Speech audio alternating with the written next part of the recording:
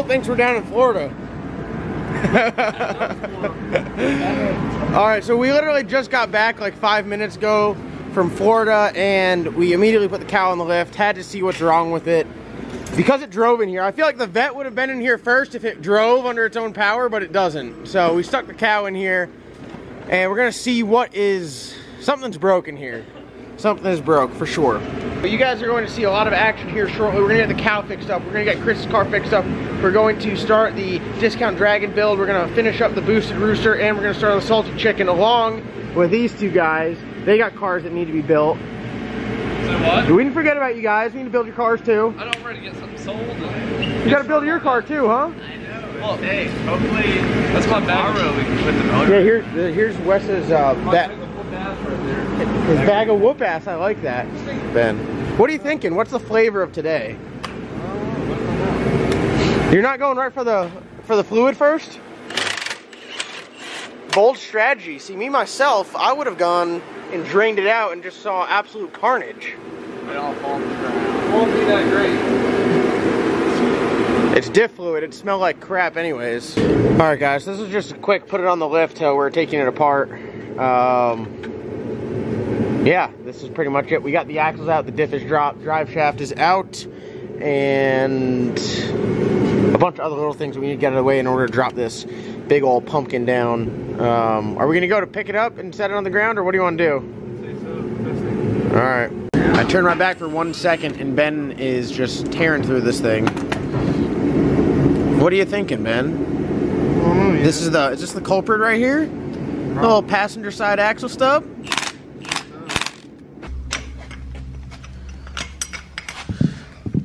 Oh, there's a bearing. There's a bearing in there. Mm-hmm. So, alright now. So now we just gotta hook a rope around this and then to Ryan's truck. Oh, got it. Oh, we're free. Did it break the spool? Did it break the spool? Oh wow. That axle is, axle stub is intact. Intact. Alright, so shine a light in there. There's no way you broke the spool. I've never heard of anyone breaking a spool before. Could it be the other side that's broke? Could be. All you want to do, hold it up. This one.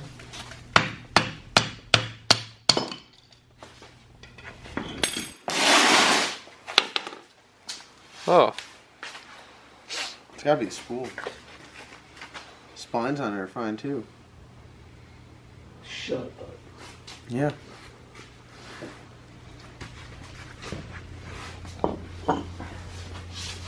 That's crazy. Alright, so today is the next day and we're holding the issue, right Ben? Mm-hmm. It was not a axle stub. It was an axle. Yeah. And who knows, it might have been going out for a little bit. Right in here. There's a bunch of bearings and stuff inside there. And balls and these star looking things, and they're supposed to mesh together, and one of them is probably like stripped essentially and just rotating over it. It's whatever holds the cage together, so whatever holds the balls, well on some of these the little ball bearings will fall out, but that's not these. No.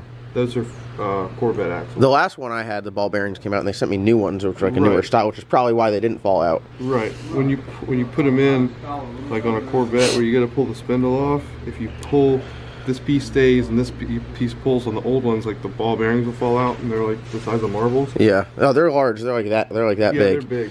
But on these, what happened was the inner star piece is like, it's shaped like a star, and the outer piece is like the reverse of it. And pretty much the teeth. Little bearing, there's like little tiny, I'd say the size of like a dime.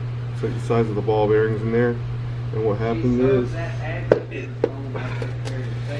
when this moves, this stays still obviously, I'm trying to leave or move the tire. What happened was, this twists and tries to lock in with the star and the ball bearings, and it pushed, instead of locking and turning, it tried to push it away. So it's skipping And that's what that big pop is it going over one and then hitting and going up. But it only happens when you turn or when you apply power to it, which is the issue.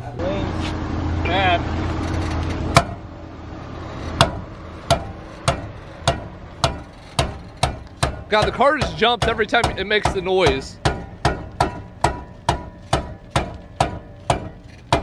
We're trying to leave with all of it at this point.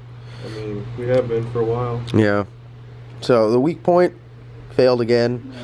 Just a little update here. The other rear rim is still missing. MIA. No one knows where it's at. So what we're going to do is we're going to send these back off to the drive shaft shop. They're going to go through them, update them, fix them. There is not a stronger axle that you can get. So that is the top of the line axle there. You can't get a stronger one.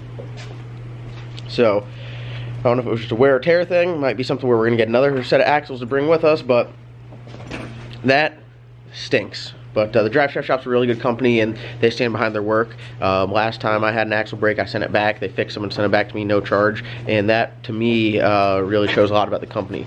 They're a great company. So back to the drive shaft shop we'll go. We'll fix them up, and I think they'll last pretty good.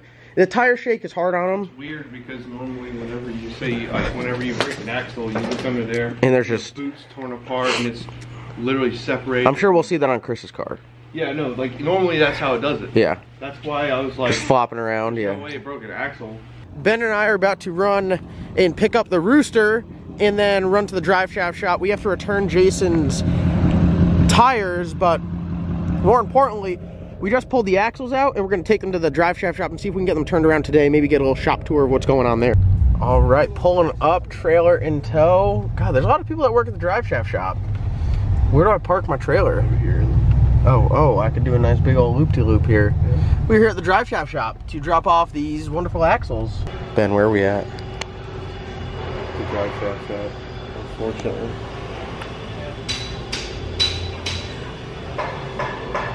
All right, so guys, we did talk to them here, and it is an outer axle stub that's broken. Something in there is all tore up, so we're gonna get that fixed, and we'll be back tomorrow to pick these up. All right, guys, leaving the drive shaft shop. So it was confirmed passenger side outer was the reason that the car drove so hard, right, and tried to put me in the wall. But at least we know. Ben, how much better is it knowing what's broken instead of not like just guessing? Like all you do is you just think about it all day long. You're like, man, what is it that's broken? I don't know. It's weird that it doesn't make itself known. Yeah, like, so explode. You could see where it was bound up, where it didn't have a ton of movement in it, and that's what it was. So right now we're gonna go down on the way back to the shop. We're gonna stop by and pick up the boosted Rooster. We got some parts in to finish the new turbo on there, so we're gonna pull it out of Jamie's hands and get it back, and it's all tore apart. I forgot about that. The dash is out and everything. So Jamie was gonna put a cage on it, but they're actually going down to a race down in Florida, and we decided we're gonna try to make a race, which is in really close time. So we're gonna get the car back before Jamie even touched it. So sorry, Jamie and Jason, I stuck it in your shop for like a weekend, and now I have to go and pull it out of there. But we're gonna run in there, check out with those guys, then head back to the shop. Oh, here we are back at our favorite place. Oh, Jamie. What are you doing? What's up? Oh, I've been running around all day. What are you doing? You boys going racing? Yeah, as soon as we get some batteries. Uh-oh, what happened? The batteries went out. For what? For the truck? Yeah, the motorhome. We went to crank it today, and we finally got the crank, but didn't want to. Who was supposed to plug up the battery tender? Was it Jason? We don't plug a battery tender. Oh God, you guys. I told the people I had to rip the salty chicken for, or sorry, the boosted Rooster from your grasping hands because we got all the turbo downpipe and everything in. And now that every other car is broken, we need to have one that runs. You got the Pro Mod all set though. You going to whoop some ass? Clap some cheeks? Try to. Yeah? Where are you guys going? Braderton. Was that like the Winter Nationals or something? U.S. Street Nationals. Alright, I see you. I was going to go, but I realized I didn't have a race car and everything I own is slow. So I decided to opt out of that. But the sucker looks good sitting on the ground. It's been a minute since I've seen it on the ground. Yeah. Now you can try to sit in and see if you can get in and out. Listen, I'm feeling pretty fat today. I'm not getting in it. I've gotten harassed enough for that. Well, we'll make it quick today and get out of your hair. We're just going to push that big old thing into that trailer, and then we're going to see if we can get it running later. So, Wow. Straight.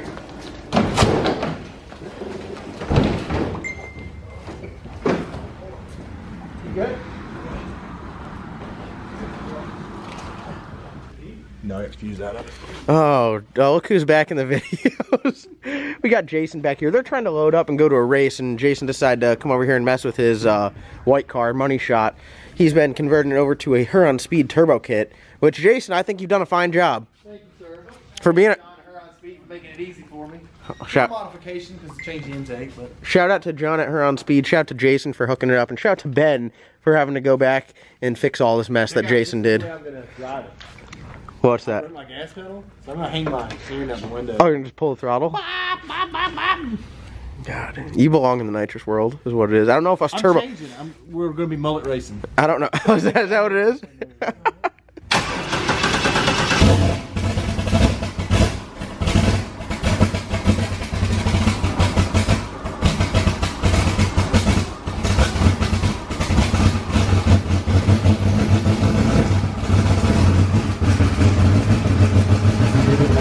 What are you doing? It's in gear.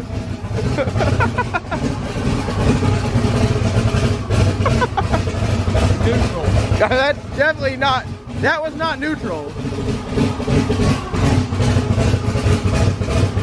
All right, guys. So we just got back. It's like 8 o'clock at night, and while I was driving, I was doing some shopping. I have been thinking about this very long and hard about the cow, and I think it's finally time to make a change. So I got on Turbo Bullet.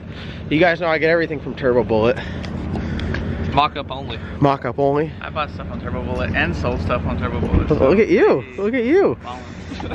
So I put the cow's TH400's RPM transmissions TH400. I put that up for sale, and pow, in an hour I had it sold.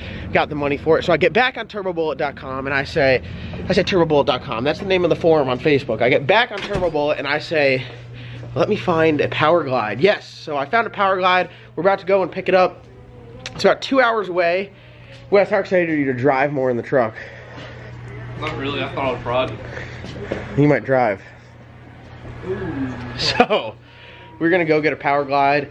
I've made a bunch of videos on the TH400. Now I'm going to a Power Glide, so I'll be making a lot of videos talking about the differences of that. But I hope you guys are excited for this change, because I am. It means a lot for the future of the cow. So there's going to be a lot of questions.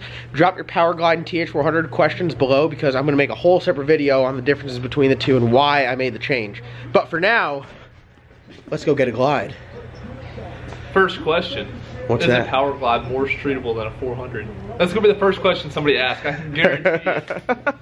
You can't street drop a Power Glide. I'm gonna street glide my Power Glide. You're going to street glide your Power Glide? He's going to be gliding everywhere. Street ride my Power Glide. How are you gonna street glide your Glide? All right, guys, and here we are. It is 1 o'clock in the morning. Power Glide is here. We're gonna drop it off, and I'm gonna go to bed. Oh, it even comes with a little trans cooler. Did you see that? Look at that. No, it's an overflow tank. Sorry, an overflow tank. You see that? All right, guys. I'm gonna call this one a wrap. We had a busy day, running around everywhere. I want to thank you guys for watching. Comment below any questions about the Power Glide. I'll answer that next time. Thank you guys for watching. Comment, like, subscribe. LS Nasty and Cowmaro merch in the description below. Get that stuff. We got some new shirts coming out soon. Other than that, we'll see you guys next time.